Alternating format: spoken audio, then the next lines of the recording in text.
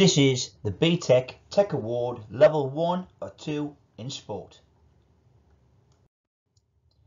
Now, the mission statement of the BTEC route is that it is basically the same as or the equivalent of a GCSE. However, it is a vocationally related qualification where what that means is learners are developing knowledge, understanding the same way they would do in GCSEs.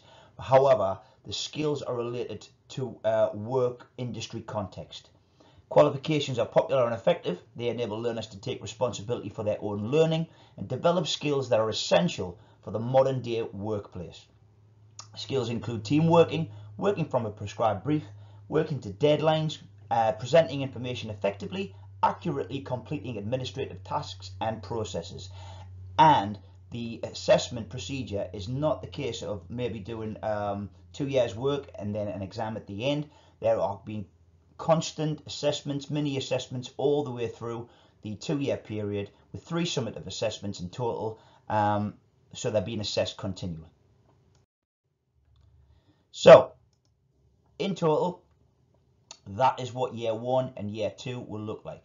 So year 1 they'll start with component 1 and maybe a little bit of component 2, or we could do component 3 delivery, where the guided learning hours are split across the 3 components, 36, 36 and 48. Now if you look at the weighting, we can see of the 3 components, component 1 and component 2 are internally assessed. That means they will do their assessments, their report writing, their demonstrations, presentations, all within the school. And component 3, which will be done in year 11, developing fitness to improve other participants' performance in sport and physical activity, is an external assessment, which means that it is externally marked. All right, they don't do anything there. They'll go in there and they'll do their assessment, and then everything will be submitted to an external verifier. So how you will be assessed? Well, unlike GCSE, like I said, no end exam at the end of the 2 years. There'll be constant assessment throughout the course. Assessment is chunked, so we've got bite-sized sections of each component, so this doesn't overwhelm the learner, apart from Unit 3, which is done wholeheartedly. Component 1, preparing participants to take part in sports and physical activity. As I say, we'll be looking at different physical activity and providers, needs, barriers, where to overcome these barriers. A lot of what happens in sports coaching, personal training, strength and conditioning, a lot of it is linked in with the physiology and anatomy that underpins all 3 of these components, to be honest, and this is internally assessed. Component 2, taking part in improving other participants' sports performance, is where we will get some fitness-based tests.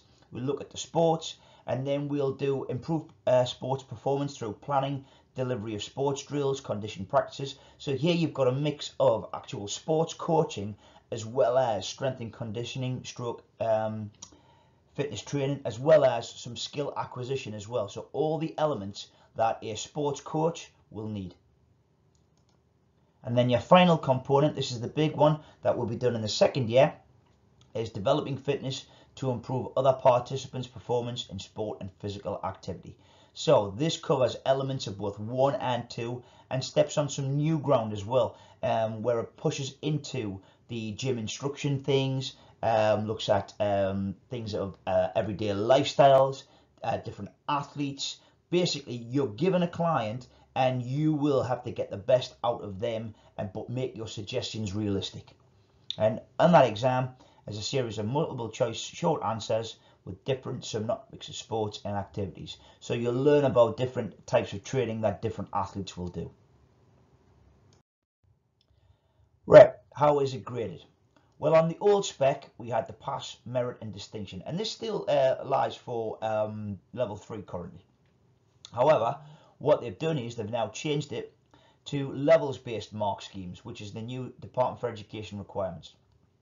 So everything can be marked numerically. So what they've done is they've took the pass, merit and distinction, or what used to be the near pass, which is now known as mark band 1, a pass, which is now mark band 2, the old merit, which is mark band 3, and the distinction, which is mark band 4.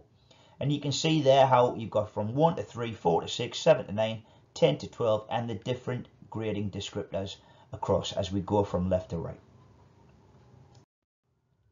What this means is, as we go through our components of both 1 and 2 and 3, 1 and 2 are marked at exactly the same levels. You've got to see the different scores of what you can get. And component 3 graded slightly different because, as I say, it's an externally assessed exam, so they'll do the exam, that'll get sent off.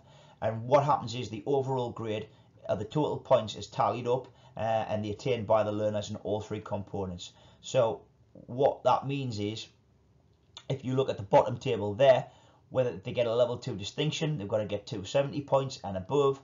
Level 2 distinction star, a level 2 distinction is 240, level 2 merit down over, level 2 pass, level 1 distinction, level 1 merit, and a level 1 pass. So somewhere along that continuum, our learners will grade. There you are for components 1 and 2. That's for component 3, and those will be your final grades there. Now, if you've got any questions whatsoever regarding this qualification, please do not hesitate to get in contact with myself, Mr. Oliver, or Mr. Jordan, head of the department, at the below email addresses. Okay?